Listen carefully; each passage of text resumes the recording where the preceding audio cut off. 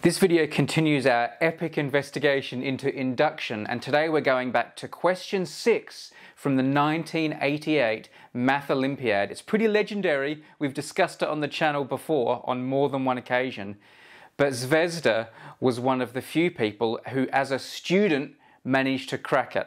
And she used, you guessed it, induction. One of the iconic problems from the International Math Olympiad, Australia '88. Brady, you have done videos on it, but I was there as a student. I solved the problem, and my teammate, Emmanuel Atanasov, he got the Brilliancy Award for his solution. My solution involved induction and a cubic polynomial. His solution involved induction in a quadratic polynomial. So it was simpler, and we will talk about Emmanuel's solution now. So we're going to look at the way that he did it, not the way you did it. Yes, mine was pretty close. It had this extra linear factor, which I don't know how I concocted, but it was there, and it's a perfectly legal solution. But to this day, I remember Emmanuel's solution. Were you jealous afterwards when you found out that the two of you did it differently and his won the Brilliancy Prize? Did you think, oh, I wish I'd done it that? Or were you still happy? You know, never. I remember talking with Emmanuel about vaguely similar problems before the Olympiad. And he was asking me some question about them, so he must have understood something I told him better than I understood it myself. And actually, for me, it took only 20 minutes to solve this problem. Again, I had never seen something exactly like this before. I don't know what overcame me, and number theory was never my forte. I love, for example, geometry, algebra, but number theory, and all of a sudden you get this moment in your life where 20 minutes defines your future. Because after the Olympiad, a year later, I came to the United States on a scholarship. How was I selected among thousands of students from Sofia University on only 7 scholarships for Bulgarian students to come to the United States? The Australian committee wrote a recommendation letter for me. And they said, that was the only girl who solved this iconic problem. Take her. And here I am standing in front of you and looking back and understanding that was the moment of no return. This is what brought me to the United States. We were super happy for Emmanuel to get the Brilliancy Award. In fact, lots of Brilliancy Awards have gotten to Bulgarian students. So that wasn't a total surprise. What's the question?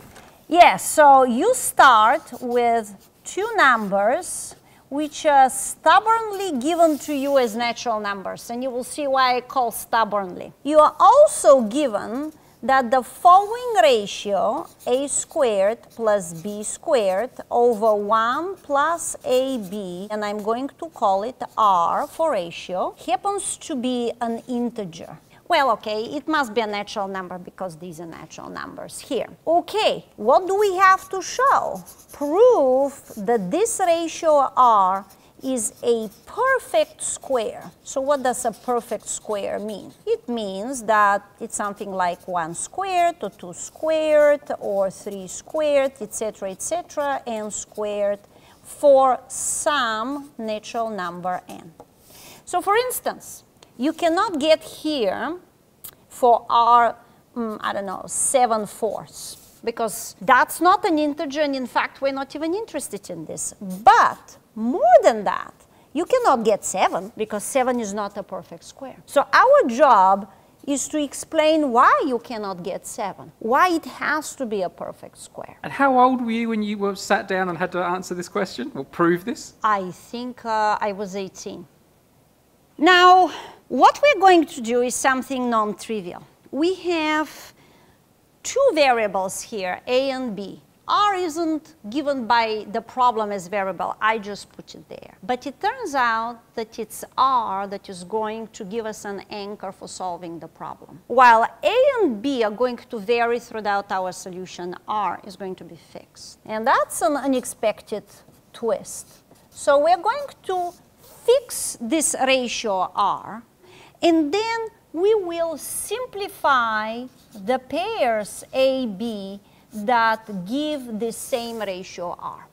So if I start with one pair that is given to me, I will somehow reduce it to a very, very simple pair. Let me not give away how simple that will be. That will again give exactly the same ratio R. And the conclusion will immediately follow. Okay, what are the ground rules here? The new numbers AN and BN that we find, those pairs, so let me just once again emphasize they have to give the same ratio. So if I plug them into this formula, I should get the same R. Those numbers, I'm going to allow them to be non-negative integers. So not just natural numbers from 1, 2, and so on, but I'm going to add a 0 to that. Because this is my creation, I can do whatever I like. I'm the boss, so AN and BN will be possibly zeros. They will still be integers. And to cut this abstraction and make it very specific, I'm just going to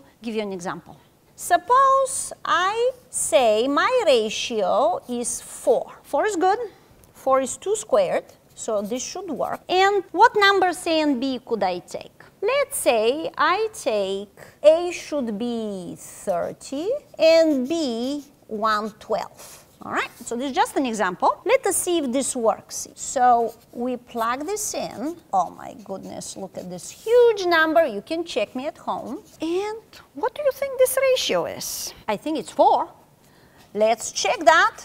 4 times 1 is 4, 2, yeah, okay, this works. Okay. All right, so that's our starting pair. I want to simplify. How can I do this? So now take your original fraction here and rewrite it differently. Next, I'm going to pull everything to the left-hand side, but I will start regrouping things. Let me see if you can follow this. R times AB is right here, pull to the other side, and then the remainder is B squared minus R. And this whole thing has to be 0. Now, if I write it like this looks like a quadratic equation. And so I will replace A by an unknown X, but leave absolutely everything else the same. And so what this equation is quadratic. So it will have 2 roots, x1 and x2. Now, x1 we already know, at least one of them has to be A. A satisfies this equation. And so there is another root, x2, which let's call it a1. So there is this phantom second root of this equation. What kind of a number is a1? I would really like it to be a non-negative integer, so it can fit into my scheme. Well, I can immediately say that it's an integer. Why? Because Vieta's formulas tell you that if you add the 2 roots of your quadratic equation, you'd better get negative of this coefficient, which turns out to be RB. And from here, x2, this other phantom root, is an integer, because everything involved here is already an integer. Could this x2 be negative? I don't want that. Well, one easy way to show that it's non-negative is to go back to the original ratio and plug it in. Now, after you backtrack everything, you can replace everywhere A by x2. So x2 should work here too. So in other words, if I do x2 squared plus b squared over 1 plus bx2, that should be our original R. This is supposed to be non-negative, in fact, positive. This is our 4. Well, the top is positive, so the bottom has to be positive. But could x2 actually be negative here? Because b is already positive. x2 is an integer. If I start subtracting integers from 1, things will go sour, because I could hit 0, which I don't want in the denominator, or I could get negative altogether in the denominator. But the whole ratio is positive. So there is no way this x2 could be negative. At worst, it could be 0. All right, so x2 is not just an integer, it's a non-negative integer. So this phantom twin is good for us. And so let's try to find it in our situation. 30 here is our A and 1/12 is B. So what was the formula for x2? There is the formula. So x2 will be RB minus x1, which in our case, R is 4, B is 1/12, and x1 is A, which is 30. All right, but what is that, guys? This doesn't look good. This looks more complicated. It looks larger, right? It looks something like 418. So what I have obtained is that the pair 418 instead of A, and I'm going to keep B, will also yield this ratio 4. But instead of simplifying my problem, I actually complicated it. I got larger numbers. So what am I going to do?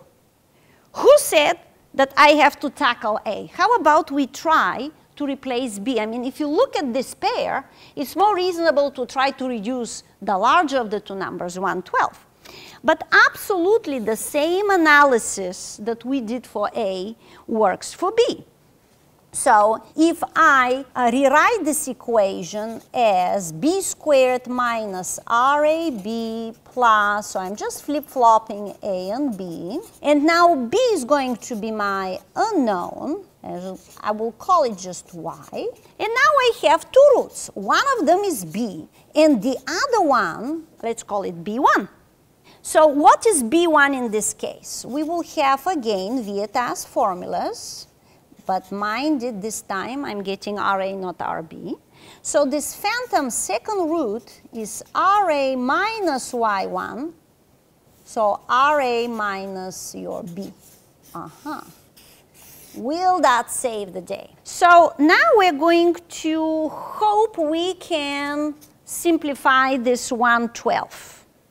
All right, well, right here, what do we have? Y2 will be, remember, R is 4. What is A? A is 30. B is 1/12. Oh, this looks hopeful. 120 minus 1/12, that's 8. 8 is better than 1/12. So what I have just produced for you is another pair, 30, 8, that also gives this ratio. Now, I'm sure at this point you guys don't believe me. Let's quickly compute. 30 squared plus 8 squared over 1 plus 30 times 8. All right, what's that? 964 divided by 241. Is this 4? Yep, it is 4. So this pair gives exactly the same ratio as the other two pairs. Now I feel better. So what am I going to do? We can see that we could reduce the larger number down. So can't we now reduce 30 down? Let's try. And I know the formula for reducing the A's. It was our first derived one. So if I want to find now the twin to 30, I'm going to do 4 times, my B is 8, so 4 times 8 minus, and x1 is 30. Oh, this looks splendid. It's 2. We are getting there. Brady, we're almost there. There we go. So what is the new pair? Instead of 30, we put 2. B survives, no change. And again, you are doubting me. Does this give the same 4? Of course. 2 squared plus 8 squared over 1 plus 2 times 8. What's this? 68 over 17. Bingo. That's 4. So which of the two numbers should I now reduce? 2 or 8? 8. 8, of course 8. And for 8, it's that formula here. So what do?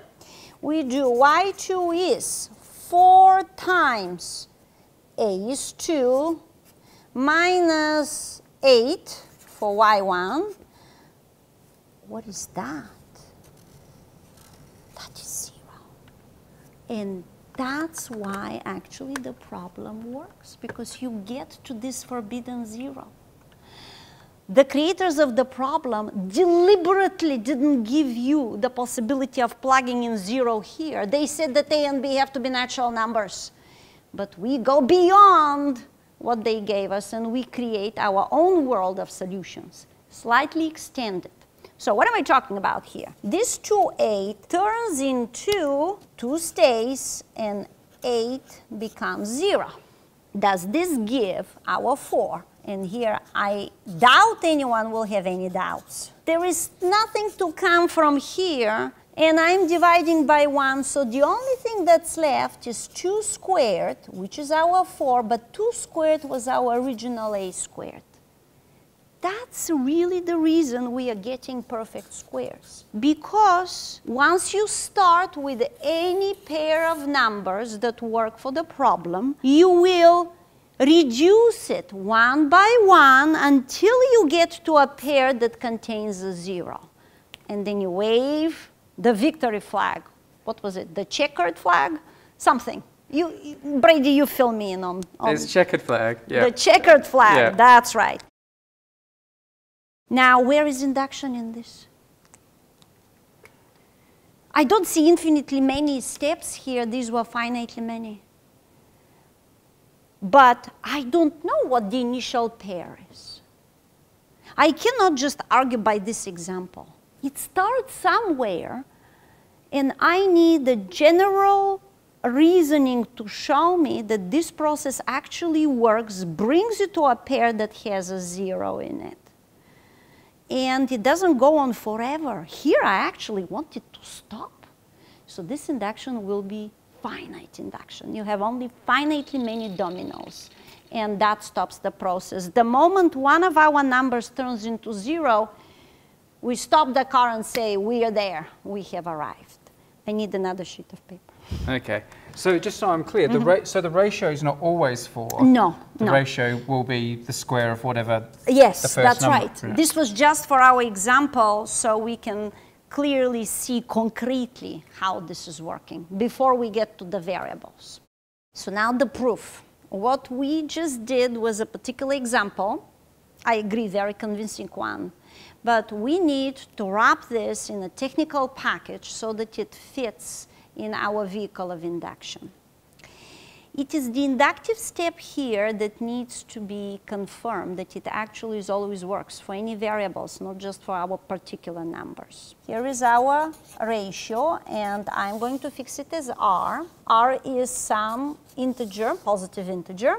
A and B are natural numbers. And what we did is we rewrote this as an equation. That equation was quadratic, like this. Then we replaced A by X, and we created 2 roots, one of which was A, and the other one, by Vieta's formulas, turned out to be RB minus the other root, or RB minus A. And then we did exactly the same thing with A and B switch. So instead of X, I am using Y. And now we create 2 roots here. One of them is B, the other one is RA minus the previous root, or RA minus B. Okay, so now what do? We start with a pair AB that yields this ratio R. I'm going to conjecture, not conjecture, but assume for a moment by contradiction that our method fails. It means that if I attempt to replace A by its twin root, A2, but keep B, I'm going to be enlarging. In other words, A2 will be bigger than A. And at the same time, if I keep A but replace B by its twin, I'm again increasing, or even equal. So in other words, I'm not doing anything. So assume for a moment that this is what's happening. We don't want this to happen. We want actually to go down, not to go up. Okay, where is our contradiction? Let us go back into Vieta's formulas, and they said that the sum of the 2 roots, x1 plus x2 is RB, and the sum of the other 2 roots is RA. One of those roots here, let's say x1, that was A, and one of those 2 roots is B, so B plus y2. So what have we done here?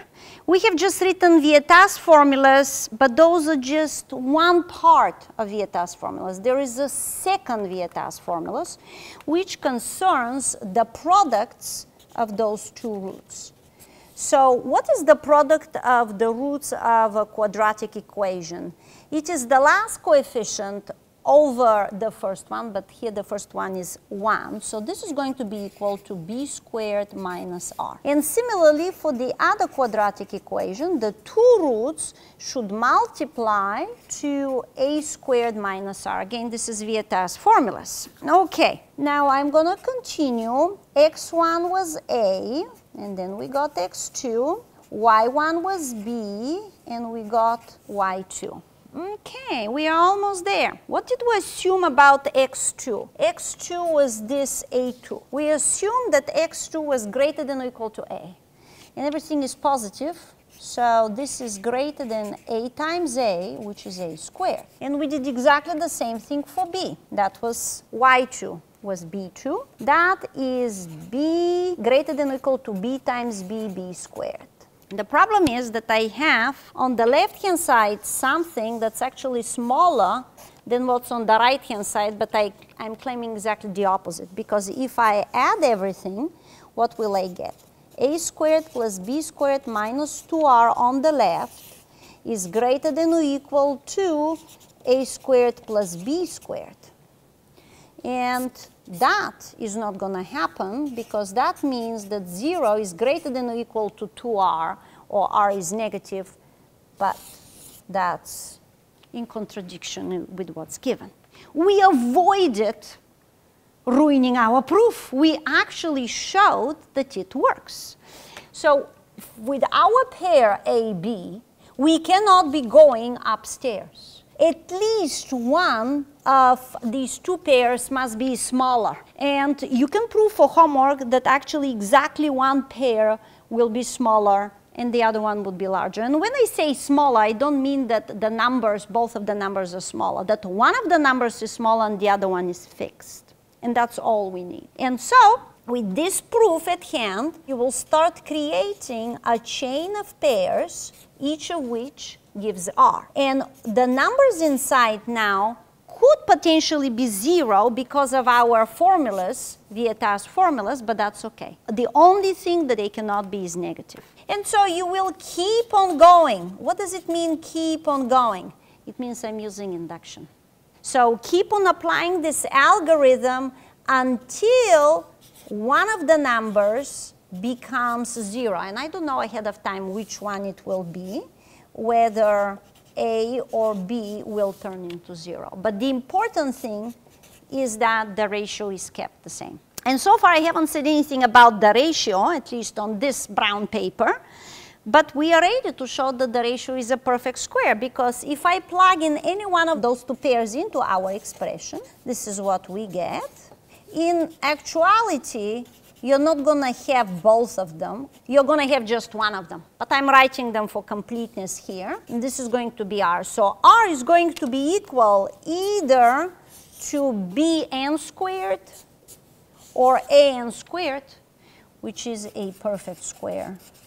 And now we are truly done after finitely many steps. For homework, you can actually compute what is the largest number of steps you can ever have. Another homework. Brady, do they give them homework? No, I don't know. I want to know what the number is, because I love numbers on Numberphile. Will you whisper it in my ear later? Or is it like a fine? Well, it depends. It depends. So it could be very. Yeah, if those numbers A and B are large, you can go many steps.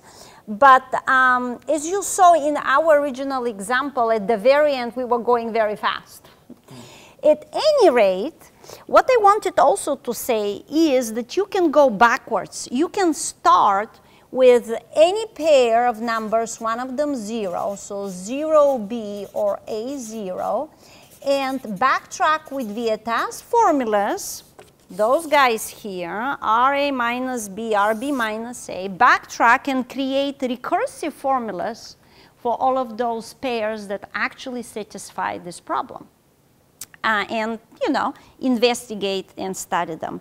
But for our purposes, for solving this problem at the Olympiad, what we cared is that we hit a wall. We hit this 0 for one or the other variable, and that's where we put a full stop to the induction.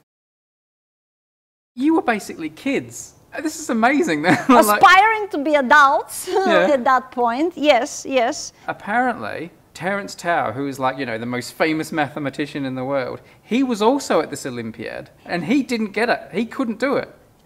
He wasn't just at the Olympiad, he was actually in my room. Yeah? Yes, so all of the participants in the IMO were split into several rooms, and I may have been even the only girl in my room, I don't remember, but when I looked around, it looked like only boys. I had slept really poorly the night beforehand. I basically didn't sleep. I was so tired. I knew that if I don't solve the problems very quickly, I'm just not going to survive the test. And they give you 4.5 hours for 3 problems every day. So this is day 2. And our problem that we discussed was number 6, so one of the 3 problems. I was ready in about 1 hour and 20 minutes, done with all 3 problems. I don't know what possessed me. I had never done this before. I attempted to give my papers and go and sleep because I was so tired. They told me for security reasons, you cannot leave. Okay, so then I returned to my chair and I fell asleep. I actually slept for probably about 2 hours, which was very nasty of me because some of the boys around me knew me from the previous Olympiad in Cuba, so they knew that I would not fall asleep unless I had solved all the problems. But I couldn't help it. I was just out. And so then I wake up, look around, everyone is still continuing to solve the problems. And then again, I attempt to leave about 1 hour early. So finally, they let me go. And on walking outside, my coaches saw me and they were angry. Zvezda, why did you leave early? Well, if they had known how early I could have left. Later on that day, as I'm walking, someone is pulling me, you know, by my skirts. He's pulling my skirt. And I look down and it's this star participant, an Australian representative, Terence Tao. Because he was very young. Oh, he was super young, yeah. So at any rate, he was in my room. He obviously remembered what happened. He witnessed all of this. And so he's pulling my skirt and saying, how did you solve number 6? And I start saying, I used induction on the product. He says, thank you, turns around and runs away.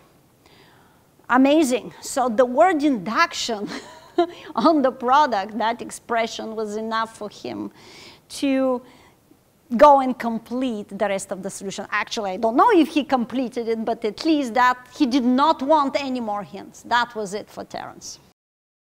If you'd like to hear Terence Tao himself talking about question 6, check out our interview with him here on Numberphile. And we haven't quite finished with induction yet. We've got another video on our Numberphile 2 channel. There will be a link on the screen and in the video description. The famous question, yes. What's your recollection of it now and why? And you didn't get it right. No, I did not get it right. How do you feel about that? Well, you know, you win some, you lose some. Oh boy, it's so long ago now. I don't remember much about it.